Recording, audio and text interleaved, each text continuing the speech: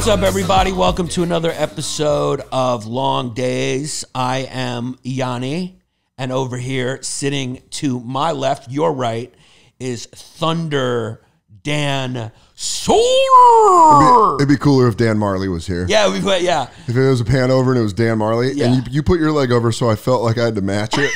I was like, you can't just look like the schmucks sitting there. We look like a guy and a girl sitting, having a date. Yeah. I sit like a girl, you're sitting like a guy. This just gives away that my dick is malleable enough that I can squash it. You got Play-Doh dick. You Yeah. can move it around. Yeah. It's small. It's This small. is a dad triangle. Yeah, that just means you got junk in the trunk. When you can do that. I can't smush my boys. Yeah, But I do sometimes. Oh yeah. Can you get there? When I'm feeling like this, feels like I'm talking about the art, the craft of comedy. Yeah. Well, This feels like I'm telling you about my kid that might not make it into high school without repeating 8th grade. I go, well, his mother's dumb, so we figured this was going to happen eventually in grades 6 through 8. and there's always a couple of things you can tell about people sitting like that. The person who sits like this often will shake their foot. I feel like they're lying when they shake their foot. Yeah, And I think, like you said, if somebody does this, pretentious. Yeah, that activates the pretentious part of your brain. My mom's boyfriend that I hated would sit like this, and he'd flip his flip-flop, slap it against his foot. So to me, that's the sign of a real piece of shit. When you said that, I could almost hear the flop hitting his foot. Yeah. And what's cool is I knew my mom and him were starting to break up when she would snap on that. I'd be like, yes. So that started to annoy her. Yeah, she'd be like, Joe, could you not? Yeah. And he'd be like, what? And then I'd be like, yes. I'd be sitting there, I'd be like, we're headed there. We're headed there. Get him out. Get him. Lock him up. Lock him up. And then when he left, did he leave in flip-flops? And then those are the last noises. Like that noise Dude, just followed you? When you hear that noise, do you just go, do you have like a Vietnam flashback? Thop, thop, thop, thop. I don't want to watch UConn's women's basketball. I'm not an R word. I'm not an R word. I'm not. I'm smart.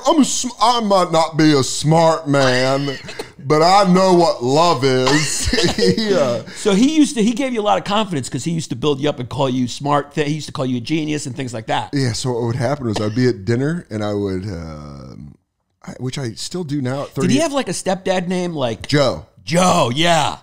Joe's a good one. I mean, I talk about it on stage, but he was my dad's ex-best friend. And he was like, they'd come in. Wait a second. Hold up. Don't you can't. He's my godfather. He was your godfather. He was my godfather. So he was your godfather. He was your dad's ex-best friend. Yeah. And just he slid in there. Yeah. So how long after? Oh, like 8 years. I mean, not. Listen, it's never cool. It's never cool. It's never cool. Was he just like at first? Did you just think he was over talking with your mom about your dad, and then you? Yeah, we moved him from Connecticut to Colorado because for some reason my mom and I were like sitting around. It was the summer of the '96 Olympic Games, and I was like, "Oh, you should." Joe and his wife were my parents' friends, obviously, because my godfather. Right. I was like, "When was the last time you talked to Joe and Lynn?" And my mom was like, "Oh shit, since like '89." And I was like, "Call him up." And I did it to myself. I was like, "You should see how Joe's doing." So my mom called Joe. He was divorced. My mom was single. They were talking, and then we were looking for a roommate. So my mom's like, "How'd you feel about Joe moving?" Wait, you guys were looking for a roommate? Yeah. Yeah. There was like this one time in my mom's, where we were like, "We need the help. Right. It'll help out. We'll have a roommate." I love the fact that you were just like an 8-year-old kid. I was like 12. Brainstorming revenue options with your mom. Yeah, like streaming revenue. I would have put her on an OnlyFans now. You're like, wait, Mom, have you thought about this? Mom, I'm going to toss this out there. What if I get some Spyderco knives? We go door to door. I sell it. If you get 3 people, me and my mom just pushing magazine subscriptions. Marie Claire has got a brand new deal for you. It's 14 issues. So you were trying to figure out how to rent one of the rooms out. I liked Joe because I only knew him as like my dad's friend. No 8-year-old should have to think this stuff through. Again, I was 12. You were 12. Sorry about that. You were an adult. I apologize. Honestly, with 8, it would be more acceptable because it's pie-eyed and it's like, dad's friend. 12, you're like, all right, kid, what are you doing? You put yourself in harm's way. Yeah, I don't know how they consider when they consider adulthood in the Midwest, but 12 I think is pretty young. Colorado laws, 100 years ago, I would have had to have had my own farm by then. Yeah, you probably would have. Yeah, you would have had to lead a storm on an Indian tribe. They go, if you can't drive cattle, why are you here? Damn it, Dan.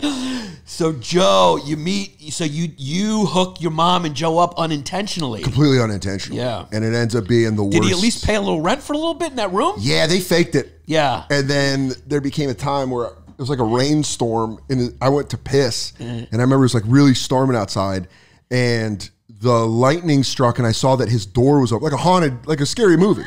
And I noticed his door was open, and I was like, I'll shut Joe's door. And I like looked in, and he wasn't in his bed, and I was like, damn. I immediately knew. I was like, damn. Did he play it off for a while? I gave it a couple days, and then finally with my mom, I was like, so Joe's sleeping in your room? And she was like, oh, we were gonna tell you. And you're like, all right.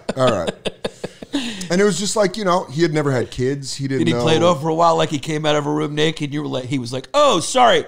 I was fixing the air conditioner. It was crazy. Your mother was trapped under a boulder, and I had to get her out. And you're like, okay, cool, yeah. Cool. No. Once I knew, I was like, all right. And then everything was starting. Again, was still so stupid I didn't put it together that it was going to turn terrible. Right. But yeah, then it's like you have no control of the situation. Then all of a sudden, my ranking got dropped. When he was a roommate, we were even ranking. You could go to his room and be like, hey, rent's Joe. due. Yeah. Hey, Joe, you're using a little too much hot water, buddy. I come in with a tool belt. Right. I'm in here to fix that thing that you said downstairs. It's like, it's a little bit of some of the ceilings falling off. I'm having super conversations. I go, yeah, lady who owns this building's a real bitch.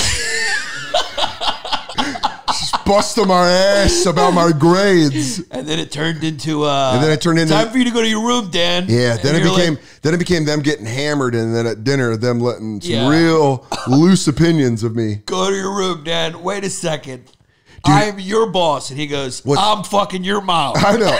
Well, I'm fucking your mom. I'm kind of your dad now. And once that happened, he just started, like, my mom hated my dad. Right. So once they started dating, it became like a constant roast of my dad that wasn't around. Oh. So just all the time, they're like, what a loser. And I'm sitting there, I'm like, yeah, he's kind of cool. I'm like in the other room, I'm like, he's funny. Yeah. So not only did this guy go from a roommate to your kind of stepdad. I mean, full on, they didn't get married, but straight up acted like a stepdad. You had to think about them in that room talking about your dad. Oh, I didn't making hear jokes. it. Yeah. You would hear they do it in front of you. They do it in front of me. They didn't give Yeah. a fuck. Put a couple pint glasses of screwdrivers back. You start letting it be known what you think of your ex-husband. Yeah. Screwdrivers is a real drinker's drink. It's fucking alcoholic. Yeah. It's vodka and orange juice. Yeah. It's the quick fix. Yeah. You're not supposed to have a mass supply of a quick fix. Right. Yeah.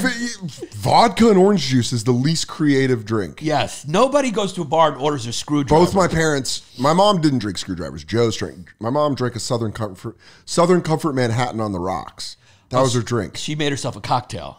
I learned how to Joel make just went like I this. learned how to Joel make just it. dumped vodka in Joe a thing, just did this. and then he went and got the Minute Maid. You're like, hey, that's for me in the morning. He's like, no, it's not. Yeah, this Tropicana. Yeah, no. Yeah, we'll get some with some pulp. Make you a real man. We got some powdered Tang for you. Yeah. You get some Crystal Light, you pussy.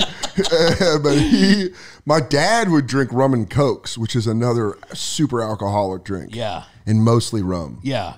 It was opaque. Yeah. It's a working class alcoholic's drink. It's like I can get this consistently with not a lot of money. Yeah. That's I think like the high class alcoholics or the rich alcoholics. Joe used to drink Barton's vodka. That's like fucking what nice restaurants use to detail silverware. I would figure the working class alcoholic, you're gonna have a lot of vodka in plastic bottles. Yes. Barton's. Look up Barton's. I still know that fucking dumb black and red with I think it's like an eagle on it. Barton's vodka. Yeah. Barton's whiskey looks too nice. It's what there it is. Yeah, that's a lower income alcoholic vodka. You can get a 175 for $22.99. Oh, she can get one for $12.99. Yeah. That's plastic, by the way. Yeah. I'll tell you right now, that fucking bottle's plastic. Dude, I didn't know my mom, and like I didn't know I was around alcoholics until high school when your dad died. That was a good indication. Your dad dies of cirrhosis. You kind of get a clue.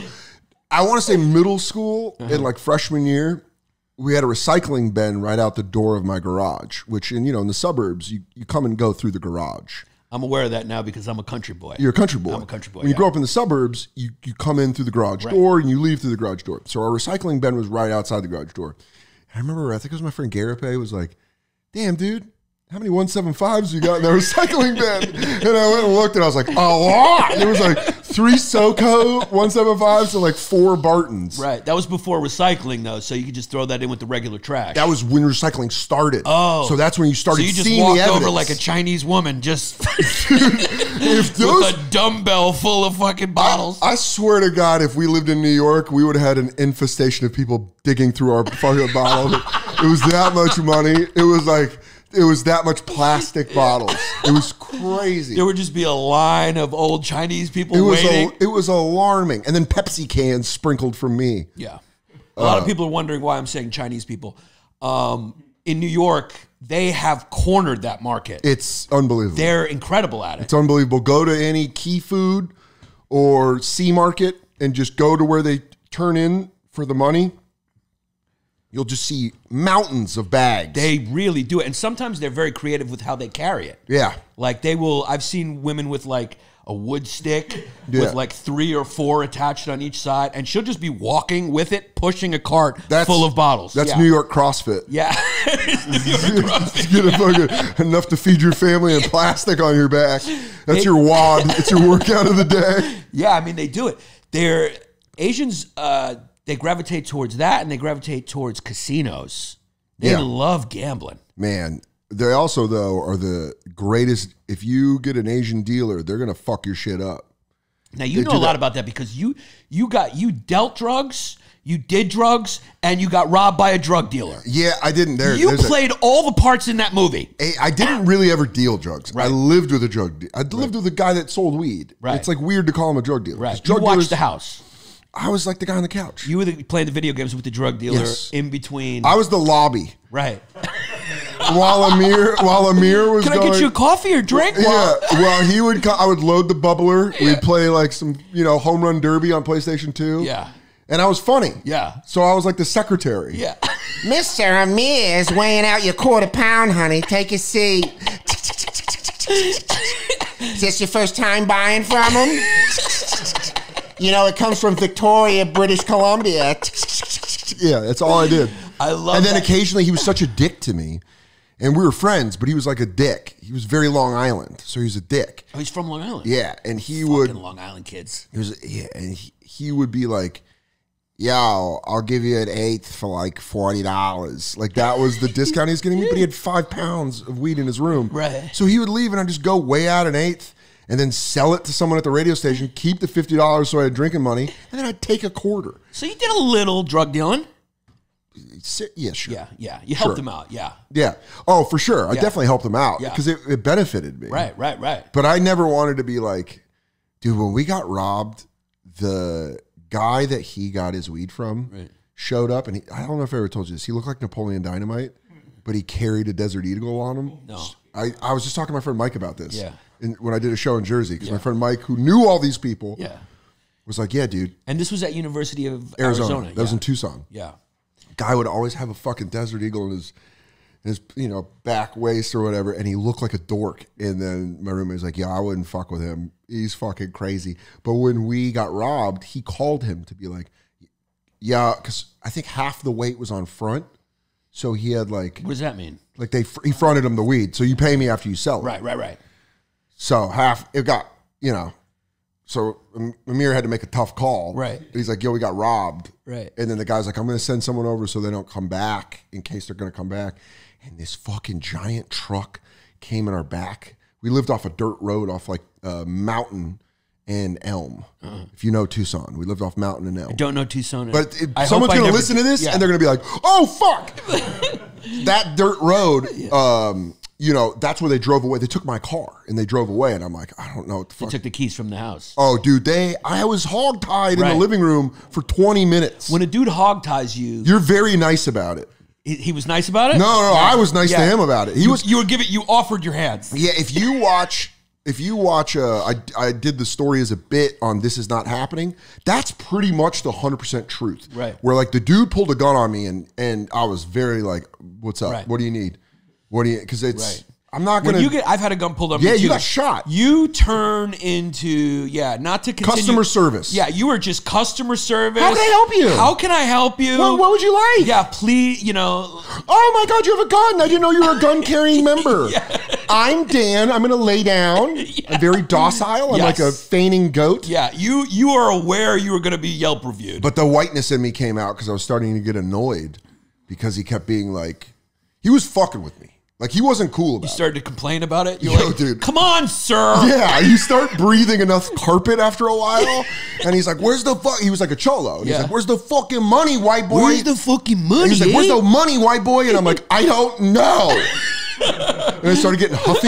I get huffy. That's how my mom gets. Sir, I told you but when you're raised, I don't work here. When you're raised by a white lady, and only a white lady, you get that. Right. You get that like, I was told that and so I fucking, right, I got your my dad's not around to be like, son. Yes, some people you don't have a man to be there to be like, shut up, you sound like a bitch. Yeah, he's got a gun, he's robbing you. And this dude was like a pro. He was a pro. This wasn't like, hey man, fucking get down on the ground. The guy was like, what's like that cold, you've been around dangerous people. Yeah. They have a very like, I'm not scared of this. There's no warmth. There's no warmth. Yeah, very cold. You feel alone. Yes. You feel very alone. Yes. So immediately I'm like, guy, you call the shots. So he put me in wrist restraints behind my back and then duct taped my feet together. So he didn't get legs not a true, from Colorado. Right. It ain't a true hog tag. Son, let me show you where you're going wrong. Did you ever go like, hey, I'm not going to cause any problems. You don't really need to do this. Yeah. I can just sit on the couch. I can just sit. When I saw how professional he was, I was like, oh, just shut the fuck up. Let him. It's like a wasp. You're like, just let him go away. Right. Like it's like flying around you. It's like, if I interfere, it's going to make things 10 times worse. Right. And he busted out a big duffel bag, like an army duffel bag immediately, and just cleared my DVDs and my PlayStation 2 games. And was like going around the house. He took my bubbler, threw it in there. He was like, whatever looked expensive. Well, joke's on him because those things were only valuable for a couple more years. Suck my dick. Yeah, it's all like downloadable now, you idiot. But the guy was just like, I don't give a fuck. I was a college white boy. This was easy pickings for him. Yeah. And I wasn't going to make it hard for him. Right, right. All I wanted to do was smoke a cigarette. Where was the other guy? So when we left, which I detail it in the story. Where was Mr. Long Island? Yo, so I build it up in the bit, but it's true. I went to the bank to do laundry. I turned $10 into $10 in quarters because I was going to go to our old apartment complex to do laundry. Coinstar. I just went to Wells Fargo and I gave them $10 and they gave me $10 in quarters. Oh, not even the machine. You spoke to a person. I had to go to like get it because it was too much. Yeah. It was like $10 and I had 6 loads of laundry in my car. Right. And then First of all, I just got to say, I love this era in life. It sucked. This era in life is just like a phone could have taken care of everything. Yeah, but you're also like you're in between childhood and adulthood. Yeah. You're not thinking about goals or what you're gonna do. You're just living with a drug dealer. I was just started doing stand up. Just started doing comedy. 2005. You were banging some woman. Yeah, you were banging that woman who used to put the songs in the car. Oh, Sweet Dawn from Tucson. From Tucson. And I wasn't banging her. No, she was an older lady. Yeah, and we would, there are no young Dawns. There's no, Dawn, you're born at 35. Yeah. She, man, she was just a lady that liked rock and roll and would blow me for CDs. And, whoo, holy shit, dude. That was wild. Yeah. Yeah. I feel like if I would have messed around with her too much, I might have been killed by like a trucker. Right. Like, I think that's kind of where it would have happened. She would blow you on the side of the road sometimes. Behind an auto zone. Yeah.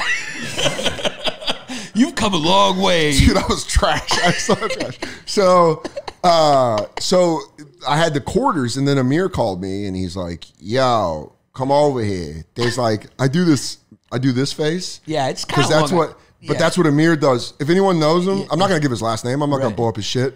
But like when he gets nervous, he's like, "Yo, you mad at me?"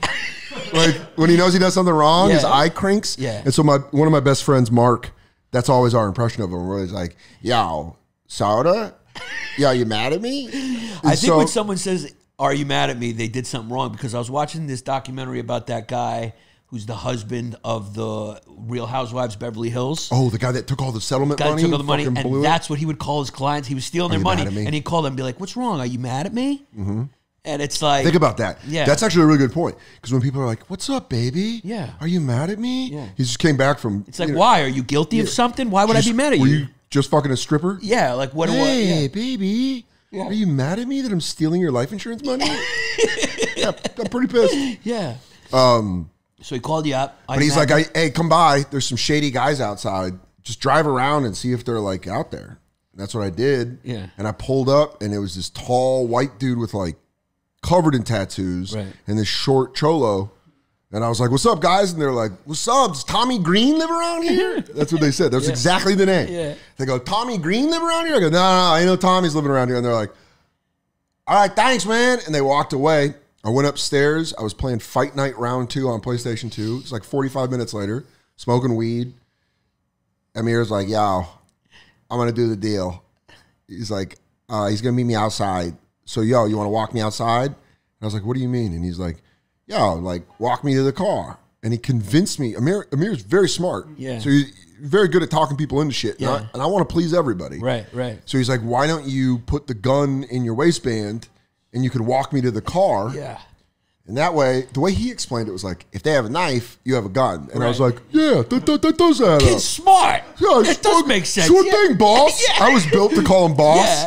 Yeah, boss. Yeah, you were that was boss. Yeah, boss. Walk in the car, boss. Yeah, boss. Yeah. And then I die because I'm a henchman. I have Sure, boss, I have yeah. henchman brain. Yeah. Right. Now if they point their gun at you, yeah, boy. Oh, gee, boss, we're going to make a lot of money off this score. So we step outside and we lived on the second floor and we had these like metal stairs and he had a bag with all the weed in it and he was first, I was second, thank fucking God, because I would have been dead. Right. And he went first and the white dude came around the corner, gun drawn, and like pushed Amir and grabbed the bag and took off down. But I just saw him come around and then followed was that 5'4" fucking the cholo. blood in, blood out. Yeah. Who was just right on me. Yeah. Just gun right on me. And you're like, Don't move, and then eh? the second I did that, my shirt went up and he saw the gun. Ooh. And I was like, well, we You're have like, ourselves. It doesn't look like what you think it looks like. And he was like, he just kept going, put your hands down. Put your fucking hands down. And I was like, oh, okay. Oh, God. Oh, God. Does this mean I die? Yeah. Does this mean I die? Yeah. And then, you know, like if you want to hear like the full details of the story, but it went through and he ended up taking my car keys, starting my car, and then going downstairs and I So heard he him. patted you down. He took it out. Yeah. Yeah, that's the punchline. I don't want to ruin the punchline, but the punchline is he found the change. Right. And he was like, I've never seen a criminal more disappointed. He was like, he was just wading through quarters. Because I had cargo shorts on. Yeah. I'm a white dude in Arizona. Yeah. So I had cargo shorts on. And he was like, oh, son of a bitch. Yeah. He's just fucking pulling through it. Now you got a real Arizona tattoo. Which Right? one? The tribal one? Yeah, I had it covered up. You did? What is it now? Oh, it's a forest. Let me see. So yeah. Yeah, there you go. Yeah. That's my dead aunt's initials. So I fixed it. You went over it. Yeah. My buddy Keith helped me fix it. It used to just be a tribal. It was. Woo! Yeah. It wasn't Arizona. I got that in Aurora. Shout out Colorado. Yeah. I mean, but it was true Aurora. In fact, I got it on Iliff and Chambers. Yeah. At the Aurora It's almost tattoo like a state shop. ID from Colorado. Yeah, I you can can show you. Your cop could be like, "Can I see your license?" Or "Let me see your tribal tattoo." And he goes, "Oh, you're from Aurora." "Yeah, you're from Aurora." Right? Yeah, he goes, "Oh, cool. All right." Yeah, that's how I can always get back in. Colorado's getting popular, but I can always get back in when I show him the original. I have the original on my phone. I'll show you the original. I got a horrible one too. I mean, You did? Yeah, your I little got the bear worst trap? one. I should fix it, right? Yeah, dude. What should I turn that into? I don't know, but Maybe I'll is. turn it into a forest. Dude, I gotta find it. Yeah, dude, forest I like was how the you only... describe that as a forest. Whatever, dude. Yeah, it's just more. Do you ever see Joe DeRosa's just fixed his with black? Yeah. He just like, yeah, that's the original one, brother. There you go, brother. My boy Dan's coming over. He just comes over. I see a picture of you there in like a, yeah. Well, it's like 4 different ones. Yeah. I picture you just coming over my place like with a Kevin Johnson Phoenix Suns jersey. Fuck that, dude. I would have came over in a Matumbo. I would have came in a Mount Matumbo jersey. I was like, what's going on? My name's Dan. What's up, bro? What's up, bro? What's up, bro? Yeah. No, I'm over. Yeah, I mean, I was like, Aurora is a suburb. So I grew up in the suburbs, but there's parts of Aurora that are fucking rough. But I think it gets a bad rap when you're like, man, it's like affordable suburbs. Yeah. I had a single mom that lived there, and I had a great, outside of my family shit, Right. It was awesome. Right. It was all Greenbelt, right? Ride to the park, you know what I mean? Right. I knew people that were like shady because you come in contact with shady people, but where I grew up and my core group of friends were all great people. Right. I just, my family was just fucking me constantly. Right. With Joe around getting hammered. How long was Joe around for? I want to say 12 to 16. Wow. Day he moved out, the day those flip-flops clapped down that garage hallway for the last time, was the day my sister got killed. Oh. A little bittersweet of an ending. Yeah. Because he was moving, and I just remember the last time I ever talked to Joe, he was holding a box, and he was moving out, and he looked at me and he went, sorry about Michelle. And I was like, shit. Thanks, Joe. I had to say thank you. Is this your full sister? Half-sister. My Half-sister. dad's daughter from his first marriage. Right, but you guys were close. Yeah, she came into my life when I was like 8 or 9, and we got real close. Yeah. We got real close, and she died when I was 16. Right. So yeah, it was my mom. My mom was real big on that. My mom was awesome. Yeah. My mom was a great mom with a couple bad years. Right. Like Peyton Manning had a couple bad seasons. Right. So she was kind of like, I would say she was kind of like, I'm trying to think of the athlete who had a couple bad years. Yeah, I mean, like, She was like Chauncey Billups. I mean, just the king of Park Hill, I mean, baby. that's a pretty perfect analogy. She's Mr. Big Shot. Yeah, he, because he had like a couple bad years, and then he Minnesota, kind of blossomed. Yeah, Boston. Then he became, and then he goes to Detroit. and it really turned around. Comes to the Nuggets. Yeah. Yeah, I would say, my mom's the Chauncey Billups of moms. She's a great mom with a couple bad years. Got a couple court cases that we're worried about. Yeah, But yeah. beyond that. Yeah. Yeah, she, but that was like, I've talked to her. That's what's great about when you grow up. Man, I've always thanked you for getting me into therapy because you're the person. I'm back in it. Yeah. Yeah, we see the same therapist again. But you were the guy that got me to go see him. Yes. And that's what saved my mom and I's relationship. Yeah.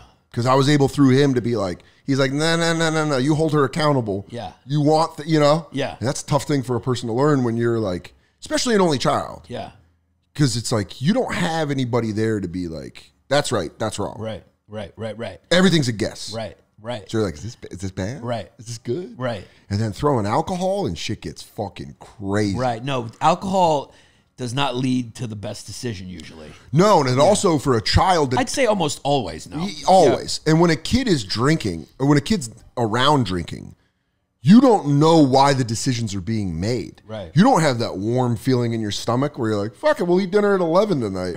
You don't know that. Like, I'm fucking hammered. I'm enjoying this sunset. Kid can eat fucking late. That was like my dad. My dad was just like, fuck it, we'll eat at 11:30. My mom was always like, dinner's at 6. We're going to eat. But, Right. have some cocktails before then. Right. Might get a little loose lipped at dinner. Because like, even when a woman drinks, she still keeps that womanly, The motherly instinct. maternal instinct. Her mother, she turned on Joe. Your dad's just like, you want to eat tonight? Dude, And my if you dad said did- no, he'd be like, okay. My dad didn't give a fuck. Right. Hey guys, I'm very excited about this new sponsor that we have that could be very helpful to all of us. We've all had credit card debt. We've all piled on different types of debt and have monthly payments that we got to make, and it feels like you're drowning and it feels overwhelming. The wise thing to do is to consolidate that debt and make it so you are making 0% interest monthly payments. Nobody better in the game that does that for you than PDS Debt.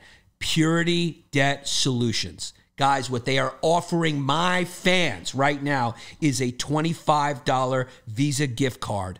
All right? All you have to do is go to pdsdebt.com, wherever it is, /fumes. You know the promo code,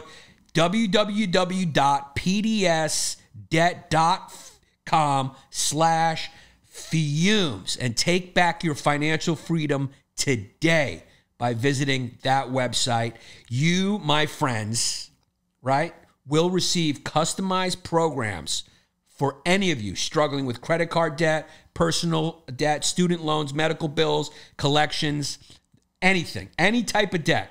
All right. All you have to do is go to their website, take their quiz, right? It's a quick online debt assessment quiz. It's like a survey, and you will find out how much you can save. So go to pdsdebt.com/fumes and find out how to resolve your debt right now. This is a sponsor that can help your life, and it is awesome. Go get yourself that $25 Visa gift card right now and be proactive about your debt, whatever kind of debt it is. I had medical bills.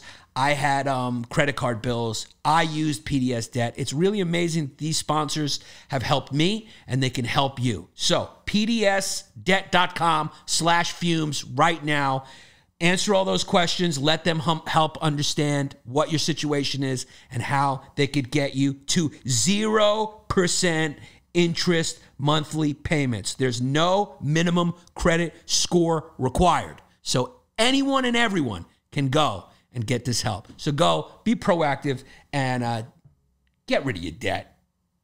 What's the dollars? Guys, this is our most important sponsor. Anyone listening to this podcast has to be fumes free at this point. Okay, you got to be a black belt in combat and fumes. And there's only one way to do that, seriously. It is with Manscaped Lawnmower 4.0, brother. Do you know how many other razors there are out there, clippers out there? You throw them on your balls end up looking like they were in a knife fight. That's not what we're trying to do here. You want to get yourself some actual apparatus. That's plural for apparatus. You want to get yourself a razor that is meant for this job. It's a dirty job, and there's only one tool that can do it. That is the Manscaped Lawnmower 4.0, brother. It's a 4th-generation trimmer that features advanced skin-safe technology and reduces grooming needs, brother. If the power goes out in Texas again, you can use your Lawnmower 4.0 to illuminate your area because it's got LEDs. It's got an LED spotlight in there. Because you can save on your electric bill. Don't even turn the lights on. Okay? Make it a nightclub party.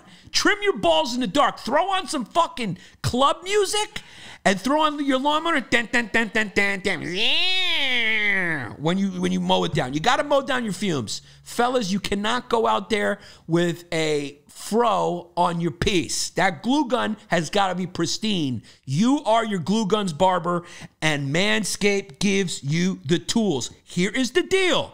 Go to manscaped.com, all right? What is the promo code? Fumes. You get 20% off and free shipping with the promo code FUMES. Go to manscaped.com, put in the promo code FUMES, and here's the deal. Manscaped will even throw in 2 free gifts to their Performance Package 4.0. You get some boxers, you get a nice little travel bag.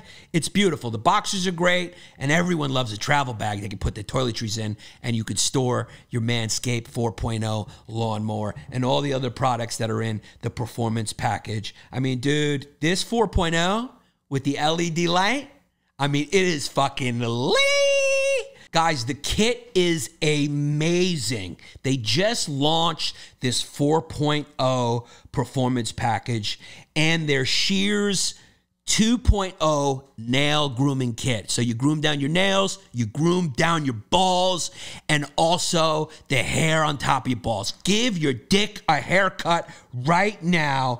You also get the Weed Whacker. It's waterproof and uses a 9,000 RPM motor-powered 360 degrees rotary dual-blade system. I don't understand that, but it gives you a nice close cropped shave. It comes with nose and ear hair trimmers. It's incredible. Get the whole package. Manscaped.com, promo code FUMES. There's 2 options when you come from that part of the country, right? And you have the talent that you have. You're either going to become the hottest character, colorful local DJ on a morning show, which I fucking really thought that's what I was going to do. Or you shoot for the coasts. Yeah, you got to go to the coast. Yeah, you got to go to the coast. My benefit was in a parallel universe, there's another Dan who's going, wake up everybody at 6:30. Good luck. Yeah. Good luck beating him on KTCL 93.3. dominating the morning, dominating the number 24 market in the country. Because you got the voice and the talent. You got to be broadcasting. That would be weird if I walked into an auto zone and I heard that voice, dude, and you started doing fucking characters, and I'd be like, dude, what are you doing here? What are you doing here? I go, hey, I treat boss? you like Ben Affleck. I'm like, if you're here in the fucking morning. I go, hey, boss, your battery's coming right up. Yeah. Don't worry, we got it. Hey, your battery's coming up. You go, you just did Dangerfield? I go, fuck around in the back. I'll see you later.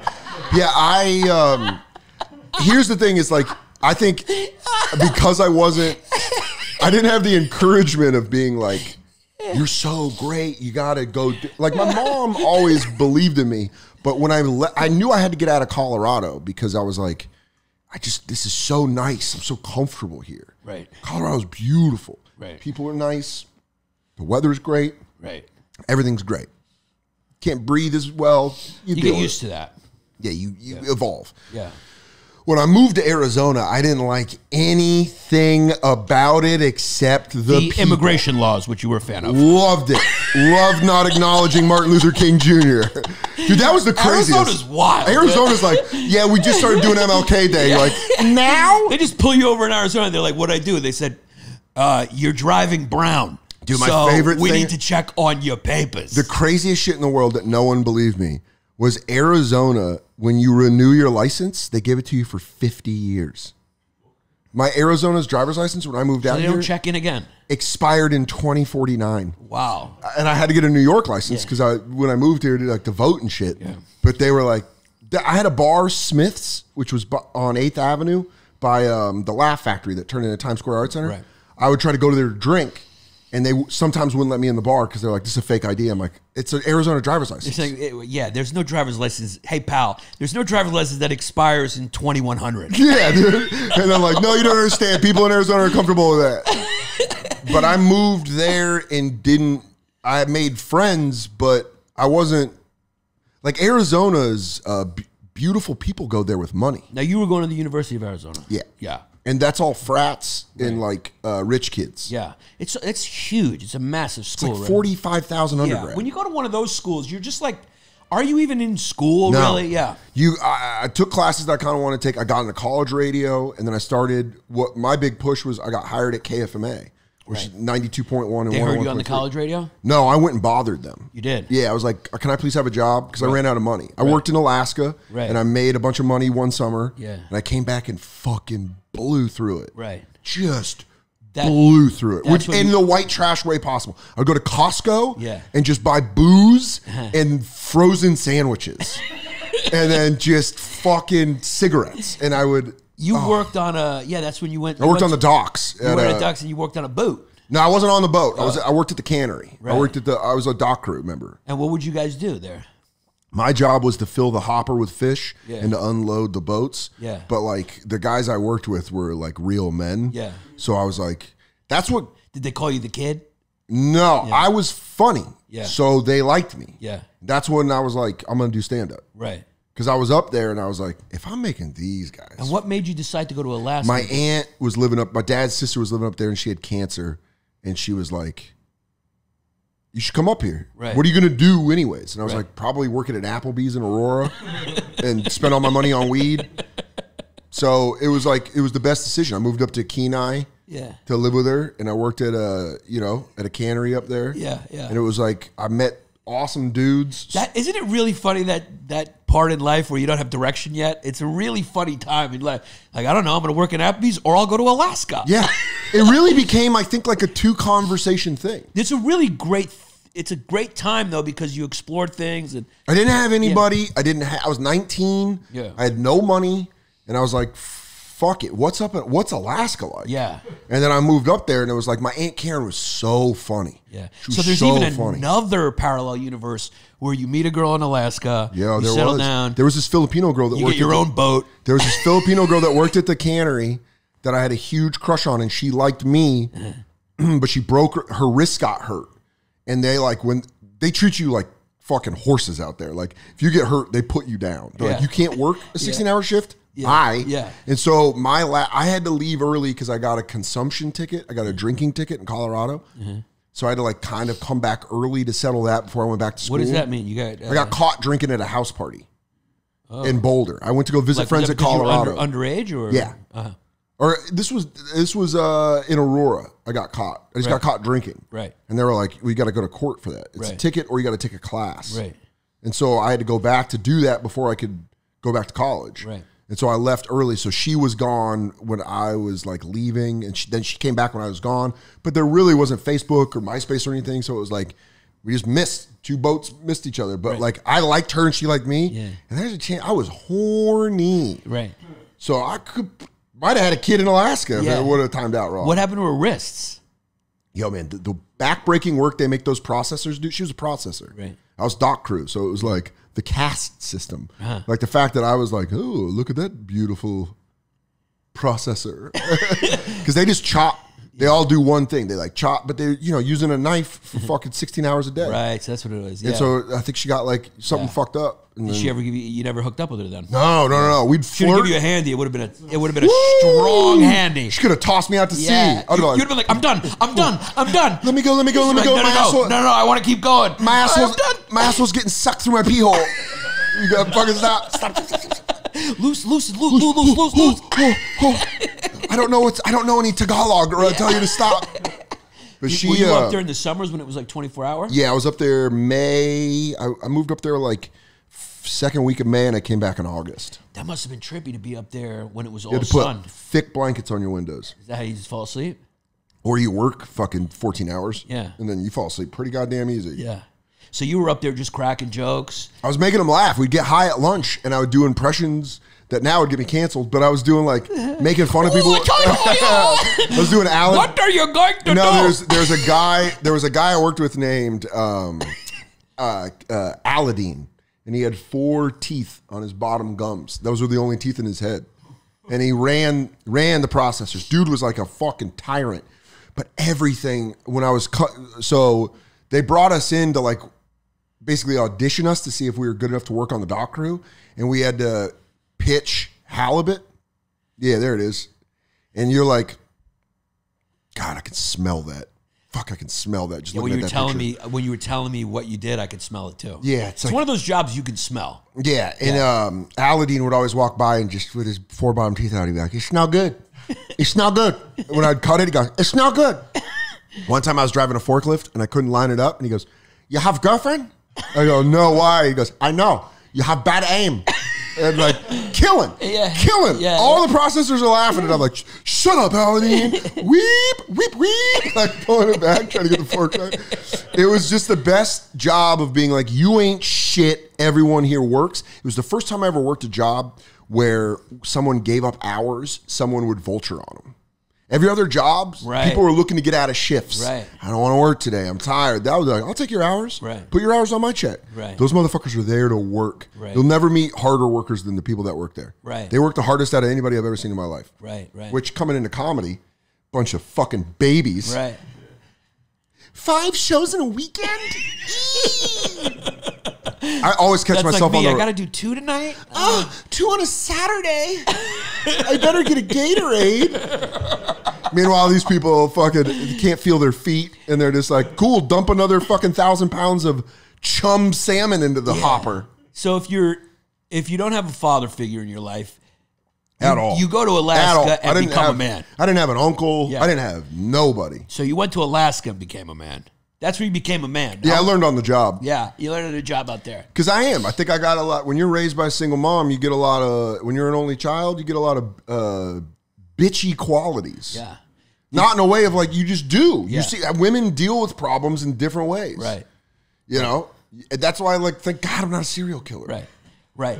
Yeah. Thank God I don't fucking. Well, serial killers usually live with their moms. Yeah, I know. There's usually no guy I'm around. well aware, dude. Yeah. When you come close to becoming something, you go. Yeah, but you didn't have that in you. I know. I can't. Yeah. I'm too nice. Did you write your mom? Because it was just you and your mom. Did you write your mom like, dearest? What was your mom's name again? Man, my mom's Trish. Dearest Trish. No. I'm up here in Alaska. Yo, there was this. The fishing is fine. There was this girl I was in love with in Aurora that strung me along for like 4 or 5 years. I was in love with. I would just, oh my! I'd listen to Dave Matthews Band and be like, Satellite, sun from the moon, in the world of it. And then she was just like toying with me. Yeah. and roaming. Remember roaming minutes on cell phones? Yes. Yeah, I'd call her from Alaska because I had a cell phone. Right. And my mom still paid it because I was 19. Was she like a well-off girl? No. Okay. Because No. She was from a worse neighborhood than I was from. Okay. I thought this might have been your Notebook. No. You saw that later when living in New York. Yeah. Oh, I remember your note. Everyone has a notebook. Yeah. I had a notebook too. Yeah, but I told you about mine. I kind of talked to you about my notebook experience. You helped me through it. Yeah. We're standing in the doorway of the stand, the old stand. But I called her. And I'd be like, hey. By the way, I didn't know at the time. She's just hooking up with my friend Joey. But I'm calling her. There's a lot of Joes who are getting their I don't dicks trust the Joseph. Yeah, Joes are getting their dicks in your business. DeRosa? Stay away from my lady. But I could have told you that one. Yeah. But there was, I remember calling her. They made us do like busy work until the fish season started. And I had to paint all of the dorms where all the processors were living. And like paint the buoys. And like we had to paint everything. And I remember calling her and being like, hey, you know, when you just have like doormat energy. Yeah. Oh, that's cool. That's cool. Oh, you're going to work at Bennigan's? Cool. Oh, there's a guy in your apartment fucking. That's cool. Like cool. you gotta. Hey, can you tell Joey I said what's up? Yeah, I mean it's cool. You know, I get. Tell him I'm gonna kick his ass in video games. Like, all right. I didn't know until I got back, and they're like, yeah, you know, Joey was like hanging out there the whole summer. I'm like, fucking sick. So I called her on roaming minutes, and I would go to my aunt's house when I would get a day off. When I get a day off, I'd call my aunt and I'd be like, hey, if she wasn't working at the hospital, she worked at the hospital and was also sick and getting treated at the hospital. So I would call her and I'd be like, hey, come pick me up. I got a day. And then we go to the liquor store and we go to like the grocery store. My aunt could cook. So we'd have like steaks and fucking sit around and get fucked up on her deck, and it was light the whole night. We'd watch stand-up. She was the first person that I was like, in my family, that I was like, do you think I could do stand-up? We were watching Daniel Tosh on Comedy Central. And I was like, do you think I could do stand-up? And she was like, yeah, you could do stand-up. Like, didn't even blink. She's like, yeah, you're funny enough. And I was like, that was the first time I was like, whoa, shit. And then making those guys laugh in Alaska, I was like, maybe I can. But yo, we went to the grocery store and we came home and it was answering machines. And my aunt hit play. And she's like, I've been saving this for you. She's like, check this voicemail out. Voice message. And it was like, boop, left at Tuesday, 5:37 p.m. It was like, was it Joe? Boop. Dan, you're still a retard. Hey, what's up, Tardo? Hope you don't fall in the water. I'm back at your mom. Yeah. She was lonely while you're gone. Oh, now we're doing anal. I wish we were here. I'm doing it on your dad's ashes. So, yeah. I got a voicemail. The voice message is my mom, and she's like, hi, Karen, it's Trish. Can you tell my son that I got his cell phone bill and it is not big, it is huge. And she fucking goes off. And she's like, tell him if he wants to call people. And it was like. It was all her. It calls to her. It was calls to the you know, and calls to my mom. But I called my mom from my aunt's house. Yeah, so it was long distance. It was fine. Yeah. Long distance was, what year was this? Long distance, you could get sledgehammered. Yeah, I think that was still long distance. You can still get sledgehammer, but it's roaming on a cell phone. Yeah. What was it? Did you have a big Nokia? I had the little one. I had the little one with the green light under it. Yeah. I remember that one. Yeah. You didn't text wasn't a thing yet. Yeah, those were like almost too small. You hold it here, it wouldn't even be close to your mouth. You'd be like, I said I'm sorry. I'm sorry. So yeah, we there, right there. Yeah, I had that one too. Yeah, that was exactly it. Yeah. That was exactly the cell phone. God, that phone smelled like fish. Yo, your phone smelled. You just smelled like fish for the whole fucking summer. Dude, me and my friend. When you walk through Chinatown in summer, you're just probably like, no big deal. I'm like, what's up, boys? Yeah. What do you guys got in? A fresh batch?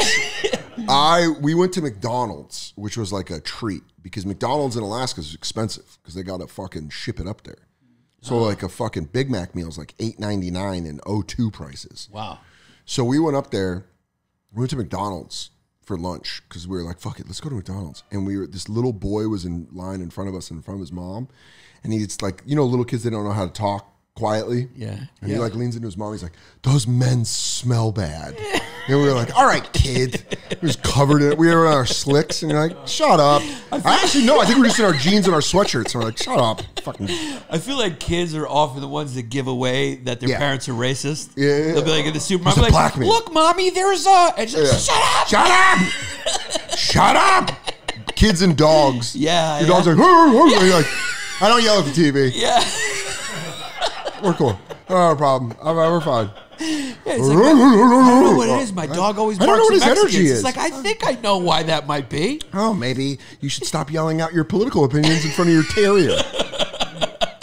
Yeah, it was, but that experience, man, like it just made me realize you're never working harder than someone out there. Interesting. There's people that are working way harder than you and doing zero complaining. Right. Zero complaining. We're in the complaint generation right now. Right. It was good, but Yeah. Every vacation I've ever heard of my friends, it was good, but Yeah. But you know what? It's you can't blame them too much because they weren't exposed. Nobody's exposed to that. yeah, That's what the thing is like yeah, the amenities of modernity. Ding! Yeah. Every time I say that, we ding. We just live in that. So nobody's exposed to hard work. You can't even, if you wanted to get a hard work job, I don't know if you could get one in New York City. like a construction job. That's about it. But most people Go down to the fish market, go down to the docks and see if they need help unloading shit. Yeah, but it's few. Whereas it used Now to be, it's union, and so it's like you can't even get in. You can't even get in. Why do you want a job? Yeah, and that used to be all jobs. Like your dad worked at a factory. You know, like my They grandparents. also They all used did hard work. to the wealth disparity. They used to pay a livable wage. That's why the middle class existed. Right. You could go work. You could go work at a factory, and your kid could go to SUNY Binghamton, and you'd be like, because it's in state, I pay a little bit of money. They got to work a summer job to cover it. But they went to SUNY Binghamton, and now they're an English teacher at PS 161. Yeah. And everyone was happy. Yeah, yeah. But now everyone has this, I think what it is everyone feels that they're owed celebrity. Right. That's how social media is marketed. Right. You're owed fans. Right. No, you're not. Right. I know so many comedians that don't deserve the fans they have. Right. It's like, you're not funny. You don't make me laugh. Right. But you can't say that. No. Because if you fucking say that, someone above you is going to be like, You're giving it away. Right. You're letting people know they shouldn't be paying money for this. Right. Right. A lot of y'all are wasting money. There's like 10 people you should give money to be funny. Yeah. That's it. Yeah.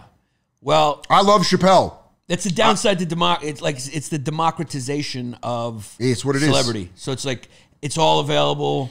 And Patton Oswalt said something like in 2000. it inevitably becomes less efficient. If there's one thing you can give to dictatorships, they run a tight ship. A lot of people die, but they run a tight a lot of ship. people, but they run a tight ship. They're like, here's your comedian, here's your food. Yeah, here's and it is awesome to have an option, and it is awesome to have like a choice of like, I'm going to support this guy, and there is a cool. Listen, it's all like we were talking about before the show. It's all balanced. Yeah. Like if there's a lot of shit, there's also a lot of good. Yeah, it's more like DIY. You can pick which guy you like, and then when they win, you feel like you won, and that's fucking really cool. Because that's how I felt about Bill Burr. Yeah, we all knew about Bill Burr 2005, 2006, 2007, and then he starts getting big in 08, 09, and 2010, and you're like, that's our guy, that's our band. Right. Me, you, and Nate used to go watch him and be like, this is the guy. And then other people who don't know comedy go, this is the guy, and you're like, I know, that's our guy. Right. We've been pushing it, you know, like we've been not pushing him, but like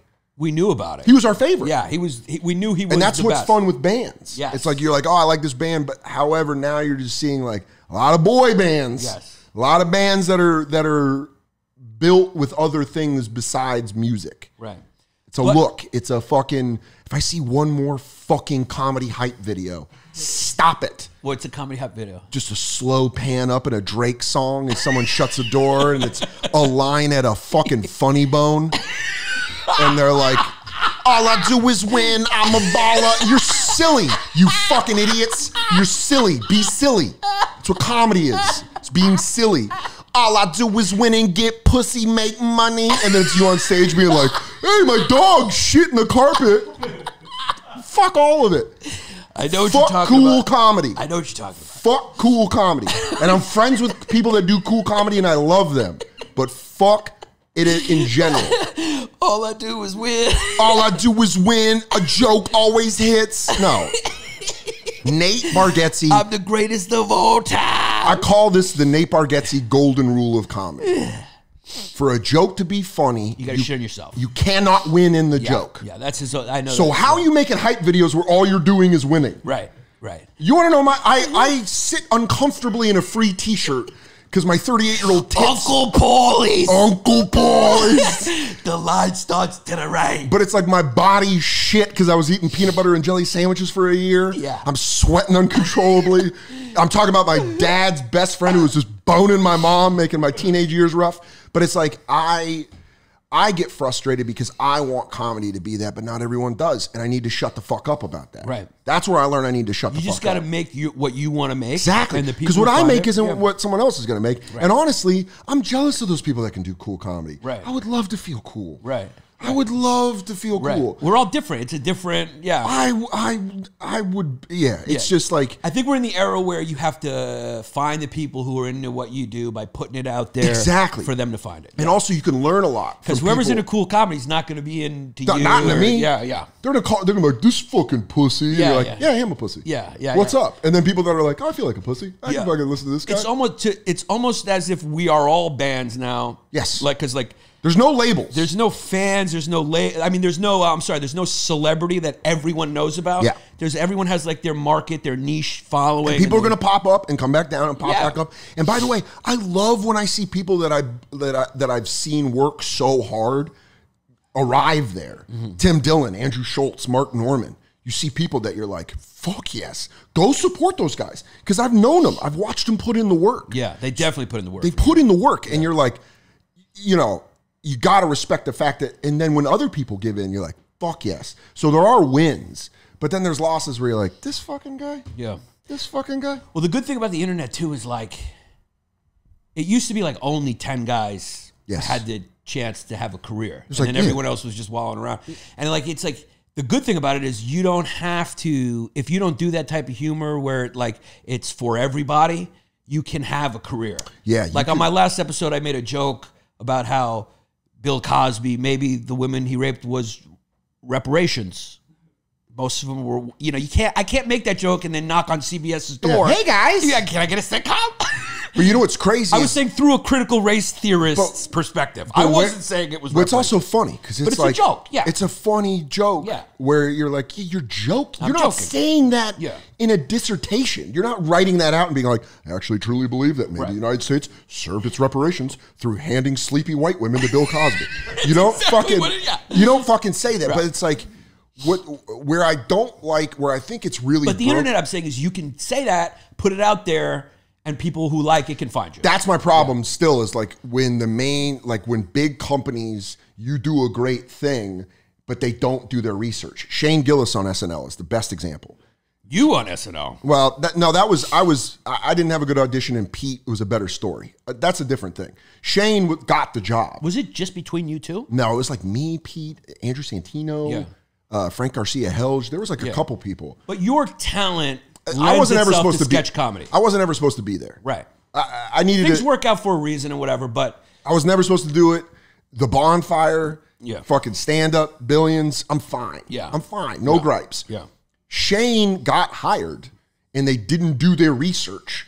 And then someone was like, "Hey, he said one questionable thing." Had they done their research, they'd be like, "Well, he says some wild shit, but he's funny. Right. He's undeniably funny. Right." And then they're like, "Well, I got all corporations do that. Yeah, they want the cool thing that all the kids like, and then they buy it, and then they're like, well, there's another side to it. Yeah. Well, you know what? There's always another side to it. It's just that now it's recorded. Yeah, I know. I mean, you tell me John Belushi didn't sit around high on PCP and say a few questionable things? Yo, I have the. Really, he just went there and be like, guys, we got to really close the wage gap while he was high on PCP. I have the. You're wearing a Bill Murray shirt. Yeah. I have the Bill Murray theory that 1 inch off, Bill Murray's the biggest asshole in the world. 1 inch off. How's that? He misses the mark by an inch. He's a twat. Yeah. Showing up at people's weddings, bartending. Right. You're like, fuck you, old guy that was on SNL. What are you paid $1,000 for that bartender. He has a 1-800 number where send. He doesn't call his agent back. There's just a lot of things. He doesn't have an agent, I don't think. Yeah, but then he's Bill Murray, so he does it. Right. He just does it. Right. And he's awesome. Right. And he's like, you want to bump into him. Right. But I'm telling you, everybody's got their 1 inch. Everybody's good and everybody's bad. Right. It's just what they choose to go. Of course, unless you're Jesus, which there's only one. And that's the true purpose of this podcast. We want you guys to find Jesus. We're going to do a little cool down session here. We want you to read some of our favorite excerpts from the King James Bible. start with the letter to Corinthians. What is? Did you ever? Was there any religion in your life? My mom was Irish Catholic and was discommunicated. So why you have no brothers and sisters? She was discommunicated from the church. Oh, that's why. Yeah. And when she got If married she would have young. kept going, those Irish pussies, boy, they're like car factories. That's like a Japanese Lexus. There'd be Daniel, Stephen, Michael. They'd be all biblical. Jonathan, Good Peter, little hunting, yeah. Peter, Paul, another Jonathan, little Daniel, 3 sisters named Megan. Yeah. Megan, Catherine, Megan, 1, Ashley, 2, and 3. Amanda, 2 Seans. yeah, 5. Me and my 13 brothers and sisters. Yeah, my mom got married early and then divorced and then discommunicated from the church because she got divorced. Oh, wow. When she got married when she was in college and it didn't work out. And she was dishonest with herself. Right. She was like, this ain't gonna work. Right. And God, they forgive but unless you get divorced, huh? Oh yeah. Yeah. So she became a free agent, which saved you from possible molestation. Yeah, because my dad was Episcopalian, so we would go to Episcopalian. I was confirmed as Episcopalian, and this wiener wasn't sucked until I was 17. That would have thrown you off, I think. You had a lot happen to you, and you still, I'd be dead. You still did great. If I would have sucked a dick or had my dick sucked by an adult, yeah, there would be a needle in my arm, and I'd be under a bridge right now. 100%. Right. I'm on the line, baby. That would have pushed it over. That would have just been the wind gust you didn't need. That would have been the blow over the wrong line. The coup d'etat. Yeah. If I would have just gotten sucked off by a guy with hairy hands grabbing my thighs, I'd just be I'd be nodding right now. Dan! My mom would be sick of me. My mom would be like, where's Dan? I'll come and get him. Hey, mama. Hey, mama. Now, what's it like? Billions is a big hit, dude. Yeah. People love Billions. Yeah. But you know what I love about Dan? Dan is such a real guy with integrity, kind of guy you want to be around. It's so funny when people, I've heard people scream out at shows, and you're just like, yeah, it's a character on a show. What's up? Like, you get, upset. Oh, dude, I get mad. I get mad. Yeah, I know, I'm on that show. It's a character. Yeah, what? Well, I think what it is, and you understand this, when you spend your whole life trying to get over as a comedian. Yeah. When something else hits. It's also an annoying thing that someone screams out like something.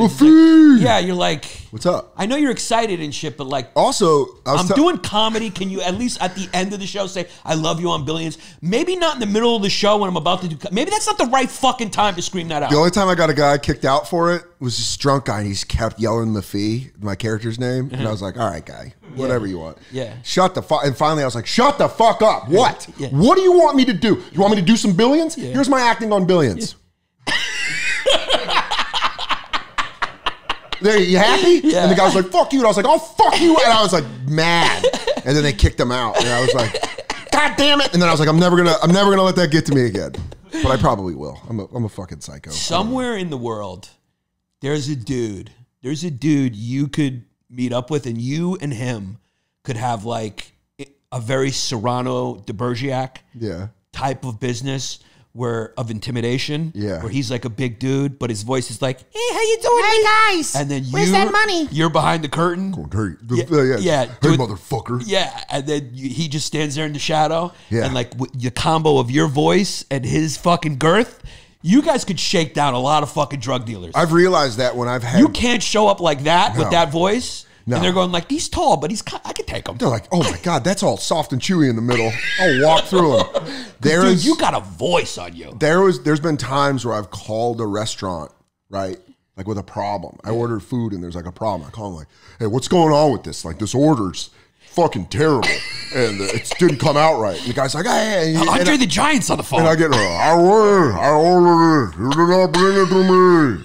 Bring me the sandwich. I want the whole sandwich. I want my sun chips. I ordered sun chips. I ordered. Bring me my sun chips.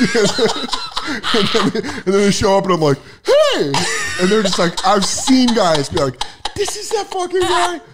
This is him, big-headed loser. You waited for a while at that Mexican restaurant. Yeah. Dos Caminos on 50th and 3rd. Yeah, I used to make a joke. I had a joke. Yo, you and Nate coming over and watching me take tables on the cafe is stuck in my brain. He's stuck in my brain because you and Nate are just sitting outside like this. And I'm like, well, the cochinita pibil is banana leaves with pork cooked in pork leaves, and it comes with a nice. Nate had it easy. He was a waiter in Tennessee, and then he just lived off his wife until he got famous. But yeah, well, Nate did a thing where he was like, I'm gonna test the bounds of my relationship. And he's like, it's happening, baby. But you know what? He's like, you're going to pay for everything, and I'm going to come home with a drunk midget at 4 a.m. Dude, cool deal? But fuck being happy for Nate. I'm happy for Laura. Yeah, she's... When I go to Tennessee, I looked at her, and I'm like, you did it. Yeah. You put up with Nate. And she's the one that seems happy because Nate's running around going, these goddamn liberals. He's pulling out machine guns. I'll shoot anybody that comes on my property. I play golf so I don't lose my mind. And meanwhile, Laura's like, Siri, can you bring on relaxing music? When's my nanny showing up? Yeah. Dude, that's what's awesome. Yeah, it's like it paid off. It paid off? Paid off for her, yeah. If you're going to stick by him, if you're going to stand by your man, you might get a big house. Yes, she did it and it paid off. But that's like, when you guys coming by to watch me wait tables was always the funniest because I was like, damn, you're about to watch me melt down. Because I snapped almost every table. Really? Yeah. You couldn't handle I remember you had jokes about the financial guys. They're always the worst, right? Which is crazy that I'm on Billions. Yeah. Because those were the guys the guy I'm playing was the guy that I hated the most. Right. That's like, what's up, man? Can I get a Patron margarita? And you're like, yeah. Hey, where's that Patron margarita at, boss? Hey, I said no salt. And you're like, you said no salt. Meanwhile, I'm just fantasizing about fucking shoving his face in the guacamole. Dude, the worst feeling. Did you ever get called garçon or something? Did they ever make jokes or snaps? But all the euros. Yeah. Because remember, market crashed in 08. Yeah. Our dollar went to shit. Right. So the Spaniards, the French, the fucking everyone. Swedes, Everyone came over and was staying at the Waldorf. And then they'd come over to Dos Caminos because they want the beefsteak. Yeah. A beefsteak. Yeah. We don't have beefsteak. We have a steak burrito. Right. A beefsteak. And you're like, I became xenophobic like a motherfucker. But the saddest I ever was, it's closed down. R.I.P. Dos Third, dude. It's closed down? It's gone, dude. What? They still got Dos Caminos, but they don't have Third App. That was the cafe, baby. Dos That's table 101. Yeah, see where that old man is sitting? Oh, no, that's yours. That was ours. Yeah. See where that old man, you guys were standing right outside that gate right there. Where that old man's sitting is table 101. Yeah. You know, it's on cafe. Then you got 120, 140. Then it goes up from there. I could work a whole shift right now if you needed me to. So, that looks pretty full. It's probably a lunch rush. I was never there at dinner. But they, the only time I ever, oh, goddamn, dude, you just gave me PTSD. Seeing that picture, that's Baja Bar. All right, Baja Bar. Yeah, that's fucking front bar, dude. So I would work cocktail section. Go back, that's not us. Go back to that other picture. See down that hallway right there to the right? Right there, that's the cocktail section. It's lower Cielo and upper Cielo. Where that staircase is, which I don't know why they have a great... You're describing it like a theater of war. You're like, you see that? That's Hill 852 so in North Korea? Yeah. Right there, that's the Da Nang. Yeah. You go to the shores of that, a lot of blood. So under those stairs... Our platoon was right to the left right there. We were bunkered down. I'm in with the 256. We get dropped in. So I was upstairs. We did you do Christmas parties. That was the only time I worked at night. Yeah. So I'd take sets off, and I'd to make $300 at night. And I was working upper Cielo, was that upstairs area. Yeah. It was hand-passed desserts. No one ate any, and I hadn't ate. So I hadn't eaten yet. So I went downstairs, and I was under those stairs, and I was eating desserts. And this lady's like, "Sir, where's the bathroom?" And I was like, dude, you had your apron on and I would everything. eat under those stairs when people wouldn't finish their meals. Oh my God, like a pauper. Yeah. Yeah, Oliver Twist. Yeah, dude. Please, sir, please. The only time I almost cried waiting tables was, dude, I knew the guy. That's crazy. I knew who drew that chalk drawing. I knew that barback. I think it was actually my man. Shout out Lois and all the barbacks. I was auditioning for Montreal. Yeah. And it was 2010. Yeah. And they called me. I remember that year. That was the year your career really started, kicked in. That was the next Jesse, year. you were there too. That was the next year. That was 2011. That was 2011. It was 2010. Right. I auditioned and I got a call back and I did the callback show at Broadway Comedy Club and I was like, I think I got it. Right. And then they called me and I was waiting tables there and I couldn't pick up. So I went and I did a spot at Stand Up New York. And my buddy, this is like a movie. My buddy went. You didn't get the call, or I could just see you running, running to the call. I got it. Yeah. But I didn't. So I called back and I left a message. I go out drinking that night with my friend Zach, and we get blackout drunk at Stand Up New York. And a regular Tuesday for you back then. Easy. Yeah. Easy. It was a Wednesday. Wednesday. And we went to the Dublin House on 79th. Got so blackout drunk that we bumped into Mark Cuban. It was a fucking weird night. We were outside smoking, and I was like, you know how you do that thing when someone looks like somebody? Yeah. I go, this Mark Cuban looking motherfucker. And he looked over and I was like, you're Mark Cuban. And he's like, I ain't. He's like, he tried saying he was his older brother. And we're like, liar, you're Mark Cuban. He's like, I am Mark Cuban. And he left and we were like, ah! And we're like, oh my God. So the next day I was brutally hungover. I work a lunch. One of the worst hangovers I've ever had. The only other terrible hangover I remember is because we were hanging out.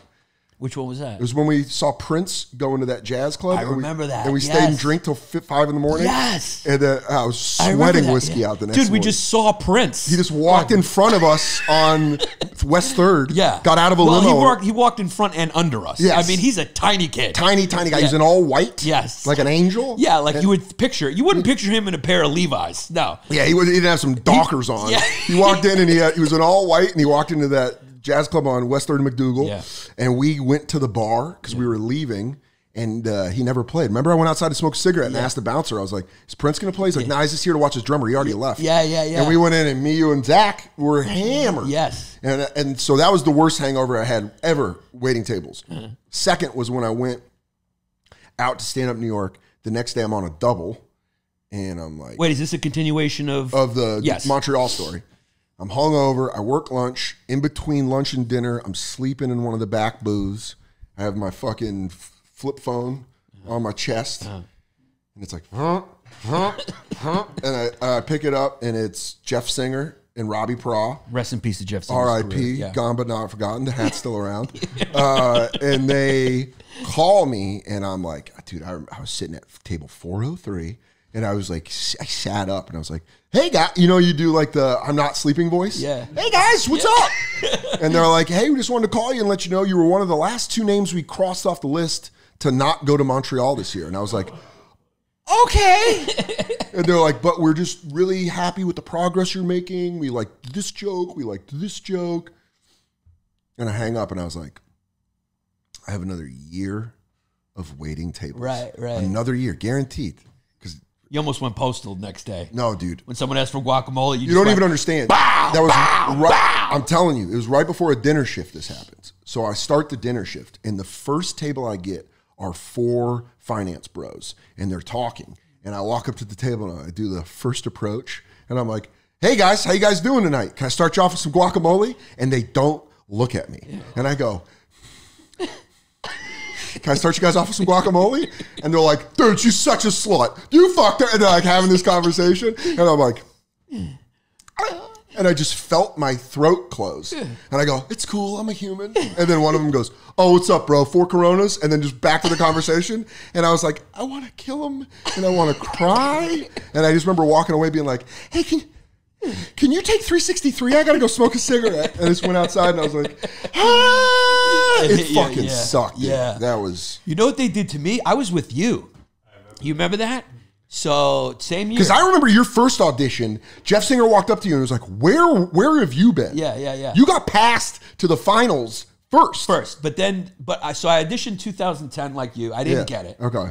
But then, and that was that year. But I got the similar speech. I remember that because we were both hyped of like, what if we go together? Yeah. But then we went together in 2011. Yeah, 2011. So when you got real new faces. Laker and I got what he called no faces. Yeah, but yours ended up being the better one because they created yours because it was unrepped. Yes. So it's like nobody came to ours because we were already repped. Yeah. The only people that came to yours were the people who were there as managers and agents. Right, yeah, we were just performing for our fucking agents and managers. Ours was like a fucking strip club filled with sailors. And they're like, woo! Yeah. And you're like, ours sucked. Yeah, it was crazy. I got very lucky that year. It was the first year that they created that unrep show, which was a better show. And that's what New Faces used to be. Yeah. Like people would come and try to rep you. Yeah. But since we were all rep, they started that thing. So, but the way they told me, I was with Jesse in our old office, our old studio. I drive by that sometimes. Huh? In Gowanus? Yeah. You remember we shot the more recent video? Yeah, where I was the hipster photographer? Yeah. My body's as bad now as it was then. And I knew I had to pull it together. Yeah, you've had dad bod since you were 26. Dude, I've been bleeding in there. I hit rough patches. I get real father of 3 torso. You don't have dad bod, you have Dan bod. Yeah, dude, I'm danning out, and then I got to tighten it in. It takes me years to tighten it back up too. So it was funny. Like I was always like a rebel in comedy, and so I was always like standoffish with the industry, that type of stuff. Oh my God, drunk Giannis rants back then. Fuck like, them all. By the way, that was like my cool comedy rant. You're like, yeah, fucking fuck them all. So they called me, right? It was Robbie and Jeff, and I was with Jesse. We were sitting at our desks, and I put them on speaker, and they're like, hey, we just want you to know, you didn't make it, but we think you're fun. And I put them on mute. Remember? And I was saying to I was like, fuck this, fuck you. I was going, fuck you, you piece of shit. Fuck you, you dumb hack. And then they go, we're just kidding. And I was like, oh, thanks. But then when I hung up, I was like, why the fuck would you do that? What did that mean, though? They did it for like 3 minutes. Like that was in 2011. That was 2011. So they did it. They did like 3 minutes thing about how I didn't get it, but how they, if I keep working at it and stuff like that. That's so the exact speech I got in 2010. Yeah, I'm just fucking yelling at them on the phone, and then they go, we're just kidding. We love you. You're in. And then they were quiet, and I just had to pretend like I thought it was funny. That's like a girl being like, don't use a condom. And she's like, I have herpes. And you're like, what? And he's like, You're like, I'm still soft now. And so then I hung up, and I still sounds like, fuck those guys. Yeah. When they told me I was going to Montreal, they did a similar thing, and they were like, you didn't get New Faces. And I was like, outside smoking on 3rd Avenue. I was like, at Dos Caminos. And I was like, oh, all right, man. And they go, but we still want you to come to Montreal. We're doing this brand new thing called Unwrapped. And I was like, oh, cool. Yeah. I want a New Face. Yeah, but it ended up. And then who was it? You did that show. That show ended up being great. You were the standout on that, and that was like the beginning. But I wasn't even the beginning of. I mean, dude, you know who was on that show? Who's like one of the most famous people out there right now? Who was on there? Little Rel. Oh, that's right. That's when I met Little Rel. That's when we did Unwrapped together. He's always made me laugh. Yeah, he's a funny dude. It's been fucking awesome watching him become a legit superstar. Yeah, he is. You're like, damn. Yeah. Unwrapped. That's right. He was. I remember we went to breakfast with him. Yeah. Dude, Little Rel rules. Yeah, mine was stacked too. Oh my God, you had Gerard Carmichael. Allie. Wait, Johnny Pepperton. Johnny Pepperton was on it. Mike Racine. Ron Funches. Mike Racine. I think Dan St. Germain. No. I don't remember. Our buddy from Minnesota, Cy Amuse. I always fuck up his last name, Cy. You know Cy. He was the Viking brothers. They were like the hot guys that were longboarding everywhere. Yeah, Montreal 2011. Yeah. That was Unwrapped, dog. Yeah, look at that. Look up Jim Tews was on New ours. Faces 2011. I can't remember everything. Yeah, look up New Faces. You guys had a fucking class. Yeah, me and Jesse went up Full there. list. We went up there in 2008 with Nate. We were just wearing ditch hats, and Nate goes, "What do y'all? Did y'all win the Hats Festival? Y'all on the Hats show?" 2011. There it is. Yeah, that article. Click on the comic because he gives the full list. Yeah, dude, it's like there's a lot of there it is. Oh, that's the characters.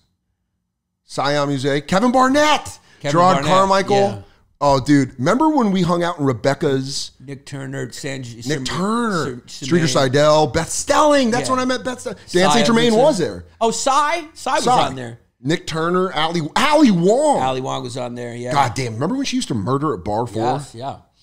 Yeah, I remember. I called her. I was like, she's going to be a big star because she just had a lot of charisma from like a small package. Yeah, but she murdered in there. She would murder there. Remember when Che murdered in that room? Murdered. And then I went up after and ate it. Then you put up Jessie May. I probably did. Yeah, you did. And she goes, don't you love when your boyfriend books the show and puts you up after one of the best sets? It's like, there you go. Yeah, dude. I want to give you a good spot. Yeah, dude. Right after the guy does real well. Ride that wave. Yeah, you used to murder on that show too. Bar 4 was fun. That was a fun show. You would either murder or eat shit. Yeah, it was just one of those shows you just wait around till I finished to get up. Like, nobody knew. I always said, I remember Mike Racine first time he got up there, he was just pissed. And I was like, hey, buddy, that's just the way this show works. If your beer was in your arm like this, remember that, Jesse? If Giannis was holding his beer, totally free hand, just had his beer in his arm and his fucking bird wing, you were in for a wait. It was in for a long day. I would smoke a cigarette with Dan Goodman outside. Yeah. I'd be like, let's go outside. Giannis is fucking, he's not bringing me up for a while. Dude, I would go on these long fucking rants. You would murder. Yeah. You would have, your ghost bit started as a rant. It did, yeah. Because you were like, yeah. well, who was the lady that would come and sit for every show? Gail. We did a Gail Palooza. Gail Palooza. I remember. I was on comics. Yeah, she picked the comics. Gail. You ever talk to her? No, I haven't seen her in. I hope she's okay. Yeah, we did Gala Palooza. We did the Laker Awards. Laker Awards was the greatest night of New York comedy ever. It was if you got to be a part of it, dude, if you got to watch Joe List bomb announcing he had herpes, yeah, that was watching that and watching Nate get dropped, or Nate dropped Joe, I think, when they were dancing. Yeah. Oh, everyone was hammered after. At some point, Nate got on someone. He got on someone's shoulders. That was Joe List. Joe List, and they. I was outside smoking, and I just watched him fall. Dude, Chris Laker used to drink. What were those shots? It was vodka and orange soda. Yeah, so we called it a Laker. At the Laker, and you guys would hand out. They were Lakers. like $1. Dude, we were like, we're gonna do $1 Lakers. Joe List and I pre-partied. Yeah, we fucking. That was both of your drinking days. Yeah, full alcoholics. Yeah. We fucking pre-gamed at Gilby's in Astoria, and then took road sodas. We had tall boys for the 95-minute ride down to Bar 4. And then you had a red carpet, and Joe had a mustache, and we both decided to wear jeans with dress shirts and tuck them in with ties. I got pictures of you guys. And we got fucking blackout. Everyone got, I mean, I was so fucking hammered. And it was so funny. Me and Nate introduced everyone. And me and Nate introduced Laker every time for him to introduce what it was. And me and Henry Zabrowski won Most Likely to Die. Most Likely to Die, yeah. That's how bad my drinking was. And so was Henry's. Henry, who, by the way, might be the most successful person we know. Yes, he's very successful. I love Last Podcast on the They're Left. massive. And they're great, but it's like, man, Henry Zabrowski's one of the funniest dudes of all time. Yeah. But at that time, he was fat. So that's, I think, Murder Fist was the most punk. Ditch Films and Murder Fist were the two most punk rock things in comedy. Right now. Murder Fist was great. I remember one inside joke I told on a show with Murder Fist, and they were cracking up. I was like, yeah, you guys, I was like, this business ruins everything. I'm like, you guys are going to be a band till one of the fat guys gets a commercial. Yeah, you were waiting on Ed or Henry to break. Yeah, when you guys get a commercial, it's over. Dude, that was such a fun time. And I always look back to that and I'm like, man, that's the funnest time. When you look at when you get, like, obviously I'm like half joking about cool comedy when I watch it, but I'm like, to me that was the best part of comedy. So when I see people come in and just take money from it without living it, it was like, that was the most fun. The most fun I think I'll ever have, and this is the come up. Was the come those shows, because like those great ideas come from poverty. They come from just a pure place where you're like, you guys had a podcast that, imagine how big it would have been. Oh, it would have been huge. But I remember when we had the idea, it was just the purest. It was that time where you go, let's just do it. Because nobody had anything. Nobody was ashamed of what they were going to. We could play basketball on Wednesday during the day, and then on Friday you could be like, I don't know, what do you want to do? Giannis is filming a sketch, he needs people, and you're like, oh, I'd love. You'd be like, felt honored. Yes, if you're like, hey, Giannis wants you to be in your sketch. You're like, yeah. Murder Fist had me in a sketch. I was like, I would love to. Yeah. And it's like it's awesome being on Billions. Yeah. It's fun. It's cool, but it's like, man, doing Mauricia shit or like filming any of that stuff. That was going fun, to fucking Gowanus. Yeah. Even the horrible gigs. I think back, like traveling for $100. Dude, I remember I remember making. Giannis doesn't smoke weed, and I smoke a lot of weed. And we did a Soul Joel gig. But I smoked a little bit. And you smoked, and we were listening to Backspin, and we were with that Scandinavian comic who was awesome. Yeah, what was his name? I don't know. Giannis was always friends with weird. I was like an American comedians. boy band. Like I was nobody here, and then I just went to Scandinavia and did shows, and like they would all be sold out because it's an American guy. Yeah. I was the American guy, dude. And then you'd bring them over here, and you'd be like, they'd bring me up. This is the best, one of the best comics in America, and I'm like, I'd walk up there, then I'd go back to Bar 4 for 4 people. Yeah. For fucking Frankie running it. Yeah. How's Frankie doing? He's good, man. He still has my old dog. Gilda, yeah, he's good. Yeah, once in a while I check in with Frankie. He's doing good. Yeah, tell him I said hi next He's time. Into CrossFit. I mean, he's big into Frankie's CrossFit. Jack now? Yeah, he's Jack now. Yeah, he's Frankie fucking ruled. Yeah. Frankie was like getting, nothing made me feel more like a comedian than becoming friends with Nate and you and like getting into that, because it felt like we weren't the cool kids. Right. Like, dude, I remember when you had Bar 4 and Hannibal decided to start his show. Yeah. And Hannibal's show was like sold out, like overflowing. And then Giannis would just go up with his beer and his thing, and he'd be like, are there people here now? Ali Wong would be going to do Hannibal's show. Yeah. And he'd go, hey, tell Hannibal to send the overflow over here. He'd just be mad and we'd be drinking. And he'd be like, hey, tell Hannibal to send whatever fucking extra ones he's got. Tell him we got fucking room. I'll tell you what. Frank Gallo should rules. do a comedy special for comedians. Yes. Because that's the only thing that I think could truly make comedians laugh. Yeah. We're so jaded, and like you watch comedy, you can't really enjoy it because you're always thinking, oh, that's a great bit. Yeah. But Frank Gallo was so bad at comedy that it was funny. He would go up with these laminates. You remember the laminates? Yes. And he'd do like the cock burglar, Yeah. the cock alarm, Yeah. and he'd do these things. I remember I was always watching Frank. And he did pussy lips when he did the act out. And he'd fly away with the pussy lips, and you'd see comics in the back of the room. The whole audience would just be staring, going, what the fuck is this? They'd be horrified. And then comics in the back would just be dying laughing. I would either have my beer near the foosball table or I'd be over at the bar ordering, just watching Frankie like this. All right. Dude, it was... He had these laminates. He had these cartoons that he had laminated, and he'd go through them. He'd be like, what happened? If somebody breaks in, your alarm may not work. But you know what definitely will work? A cock alarm. And you're like, what? Yeah, dude. And it was just a fucking cock coming out of a clock. But and then you see it going into the burglar's mouth. Like, oh. Yeah. Dude, it was like this fun, like, Harris Stanton said that to me one time at Stand Up New York. He was like, Dave Chappelle told him years ago, he's like, if you don't enjoy coming up, you're not going to enjoy when you get there. And then you look back and you're like, I understand that completely now, because it was like, you just watch people try shit. Those bucket mics at the Village Lantern where you're like, what is that? But then occasionally you would see a fucking Nate Bargatze or somebody where you're like, holy shit, that dude's funny. Yeah. And it's awesome. Yeah. It's like you're seeing people come up, you're experiencing coming up. The stories are just the funnest. The experiences are the funnest. I have so many fucking, like me and Nate on the road. I remember one time we got so drunk. We did a show in Vermont or something. And it was snowing. I mean, like Brattleboro. I think it might have been Brattleboro. It was snowing. We were hanging out with these chicks afterwards. And I was so drunk. This is one of Nate's favorite. I was so drunk. The car pulled over to get some food. And I was like passed out in the back. And then I just woke up and thought, I didn't know where we were. I thought we were home. I didn't know where home was. So I just got out of the car and started walking into the snow. And he was just dying laughing. I mean, dude, there's so many funny fucking stories. Yeah, it's crazy now that like Another Nate time sells out the Win now. He's like a big comic, yeah. But we used to go do like dining halls in Connecticut for like dude. $200. Yeah, I mean, I remember you driving me back and me drinking vitamin water with rum in it. Just being like dirt bags. Just being like, Yannis, do you guys remember when you drove me back from Montreal and I was so hungover? And I remember Yannis, I swear to God, I remember this clear as day. I was so hungover, I was sleeping in the back. And Yannis is looking in the rearview mirror at me, hungover. I remember and this. And he goes, all you got to do is quit drinking.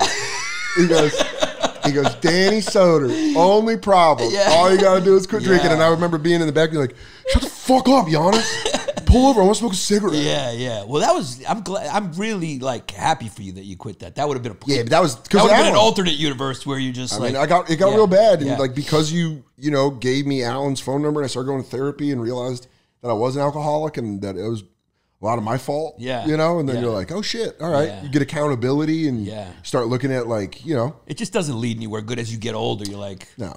You can't keep going into your 30s, 40s, 50s. The amount I miss it is so little. Yeah. I think I'll hit 9 years next March. Congrats, man. Yeah, that's so it's a like, long time. Yeah, dude. Yeah, it starts and like, dude, like your career, and you can. Oh, you can almost see it. You can see it. You can almost see it. You can like see it. you quit drinking. I got like, good shit when I was drinking. I got Conan. I got a Comedy Central half hour. But then like, I took the alcohol out, and first you start doing stand up. Yeah. Without drinking, and you're like raw. Yeah. Your nerves are like shit. You can hear everything, and then you're like, "Oh, I sucked." Yeah, But then sometimes you see bits, and you're like, "Fuck, that was a good bit." That was I think of that when I was drunk. Maybe I should drink again. I've had you go both ways. Where I'm like, dude, in between, Michelle Wolf had one of my favorite jokes. In between taping my HBO special at the Bowery Ballroom, I didn't like the first show. And it was like just me, Michelle, and like one other person in the dressing room. And I'm like mad. I'm like, fuck, that first show fucking sucked. It was my fault. I wasn't good. I just need to relax or whatever.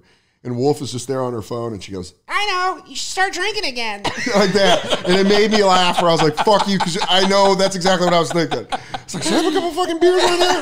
Get fucking loose? Should we fucking let the tiger out of the cage? I mean, the drinking is bad, but there's a lot of fun stories. God damn, I had some fun stories. Dude, I remember another one. Me and Nate did a college together in Springfield, and we went to the bar. And he put his card down for us like to do a tab, and I was like, I'll pay you back half later or whatever. And we got so hammered, and all the students were there too.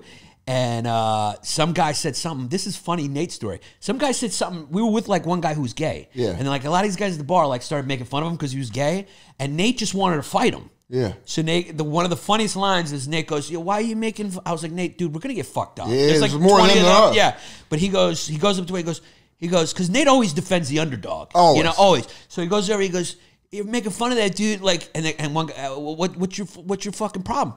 And he's trying to start the fight, and the guy goes, he's a or whatever. He called him a slur, and Nate goes, and the funniest thing that Nate goes drunk, he goes, and you could hear Nate saying, he goes, "Yeah, that's his deal, but what's your deal though?"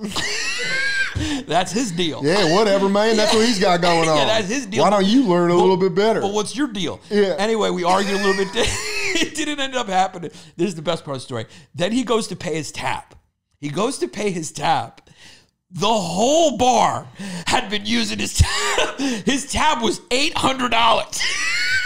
This was back when we were all broke. And he just pays it, and we laughed, and it was like there was nothing you could do. Like those kids had heard at some point that he put down the tab, and as college kids, they just fucking kept going, put it on his tab. Brilliant. I did that in Arizona, but $800 is hilarious. For a broke Nate to get an $800 tab, I mean, was he doing a lot of this? It's bananas. Yeah, I think it's bananas. He's like, that's his deal, but what's your deal? I mean, I get it. I get it. That was like I gave him half, I think, and we just chalked up our pay. We're like, we paid for fucking Springfield University or whatever to just drink all night. Funny. To like almost beat a comedian up, but instead I got drunk on him. Fuck, dude. Yeah, I mean, there was so many good stories coming up. It was the time, and it's just you feel nostalgic when you think about it. Yeah, but then that's also like you also realize kind of how lucky we are now to still be doing it and still have the opportunity to do it, and it's like. You know, they always threaten canceling, but canceling isn't really canceled. You're more like you lose the fun shit for a while. Right. You got to go back down. Go back. It's like, go back 5 steps. Yeah. You get sent down. You get sent down. Like Louis back. Yeah. Even though he'll never be that again. Right. But it's like. He still sells out. It's like a knee injury. Yeah. You're like, ooh, you're MVP. Yeah. You might have to go back just to being an all-star. Yeah. You become Antonio McDice. Yes. Yeah. Oh. Derrick Rose. Yeah. McDice, dude, 2 knees. Yeah. He was on the Nuggets twice. Dude, I love Antonio McDice. That dude was fucking. When him and Amari, I don't think I saw 2 more Sean Kemp, maybe. Sean Kemp, Amari Stoudemire, Antonio McDice. More like thunderous, powerful, athletic force that just like wabang. Like, loved McDice. Yeah, dude, McDice Big was 2'4", dude. Yeah, and then I loved him on the Nuggets. Blew out those knees, and then he just had that like 12-footer, and then when he would dunk, it would like it looked like a Steph Curry dunk. Yeah, it'd be like when old men get up. Yeah. Like, fuck. So this was fun, Dan. Dude, I love you. You know what's crazy is I looked at the time and it shook me because I was like, it's 4. Oh, yeah, that's why I was like, you're late. Oh yeah, I'm fine. Whatever, Yeah. We had a good time though. Yeah, dude. Always fun. Dan Soder, The Bonfire, you got to check out with Dan Soder and Jay Okerson. Yeah, listen to The Bonfire. It's a podcast. Go stream my HBO special. It's the one that I'm proud of. So please go watch that. And I love you, dude. You literally, man, have been like a guy that I've always, immediately when I walked in and I see Jesse and you, it's just a comfort level. The band is back. But it's like, you've always been good to the people that deserve you to be good to, and it always shows. Thank you, like man. who are you friends with? It's like people come back to you for a reason. It's because you've always been like a straight shooting awesome guy. Thank you, dude. You too. I love you. Yeah, I love you, buddy. And I'll do this anytime you want. Thanks, brother. Come out here and sweat and fucking wherever we are, Brooklyn. It's like we're doing this show in Africa now. My God, dude, I feel like I'm on 60 Minutes interviewing a dictator in Central America. I'm like, but you agreed to let the hostages go. And then they're going to hang up and like, we got to get you out of here. We got to get you out of here now. There is a helicopter outside.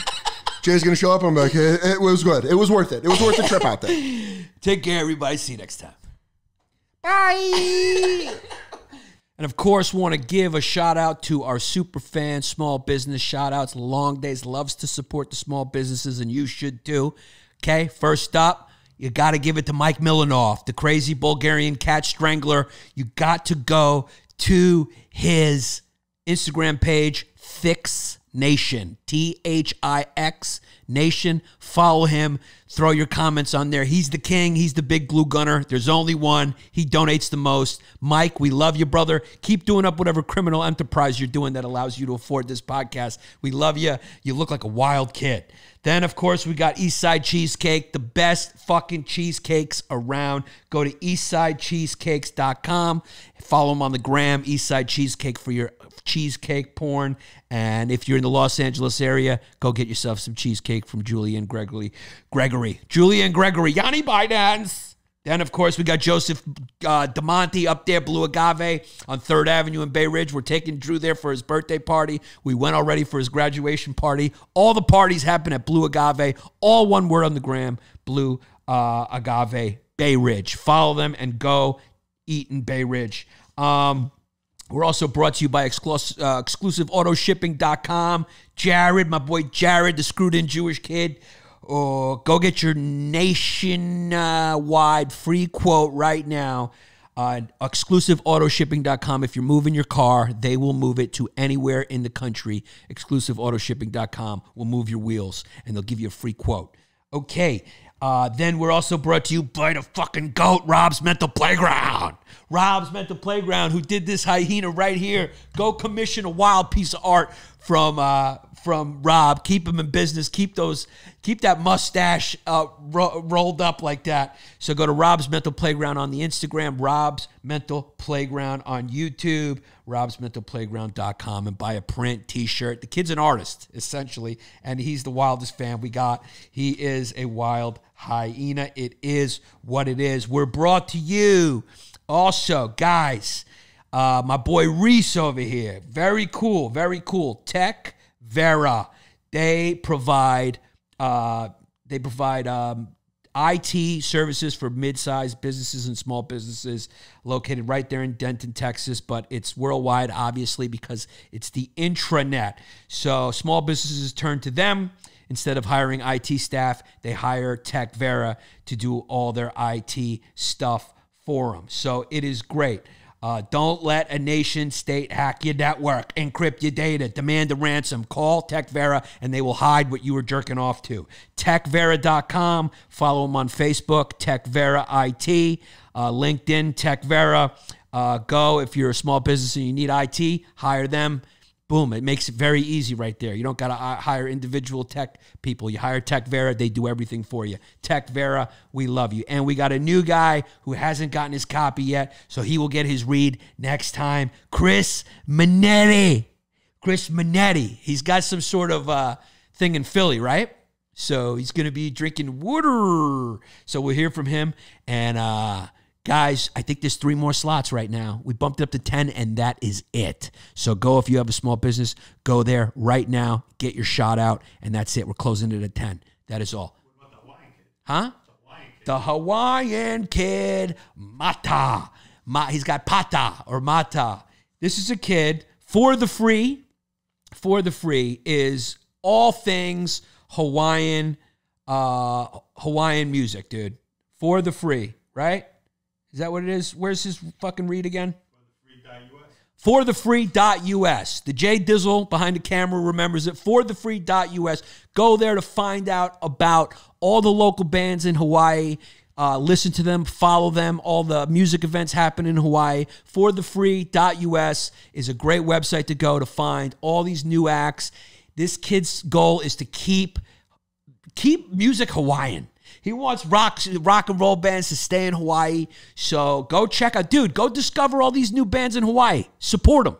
All right, go peruse forthefree.us, and if you're vacationing in Hawaii, hook up with some of these bands and go see their shows. All right, call them up. Say, yo, dude, what's up? What's the cooking spots? Who are the artists I should know about? If you're a music fan, you cannot, and you listen to this podcast, you have to go to forthefree.us and find out who's Disco Mars is from there, right? Bruno Mars is from fucking Hawaii. So is Dog the Bounty Hunter. So if you're into guys who got mullets and occasionally might say the N-word on camera, or if they dance real good, those are the only Hawaiian people I know.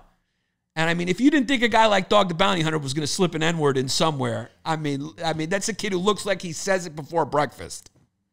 Guys, patreon.com/Yanni LongDays. I want to welcome our newest long haulers to the gang. Daniel Chernobelski, real Polak. You know when you got to slow down the last name to sound it out? Julian, Local 3, steel pipe in my ass. Julian, Local 3, steel pipe in my ass. Welcome. Joshua Pete, Marcus Walter, Jonathan Franco, Sergeant McBalls, Chad Brophy, Mike Villa, Chase May, SK, Kyle Inerl,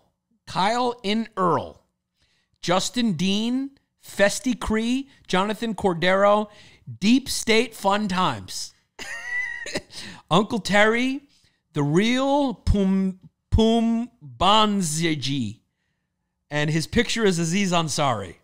So it's The Real Pum Bazanji, The Real Pum Zanjambi, Pum Bazanji, The Real Pum Bazanji. So kids making a joke. Andrew Buckley, Ryan, Daniel Stevenson, Sandra, welcome. Michael Hamlet Jr. Guy threw Jr. You didn't need to put the Jr. in there. You're a wasp. Jason, welcome. Maria 129. Chris Minetti, who's our new small business shout out. Welcome. We'll get your read next time. And Father Bill spackled my poop chute with his glue gun. Welcome. And that is it, guys. We'll see you next time. Join patreon.com/Bay Ridge Boys. Join up. Go to iTunes. Write a funny review right now. 5 stars and write a review on iTunes. Tell your friends. Peace. It's been a long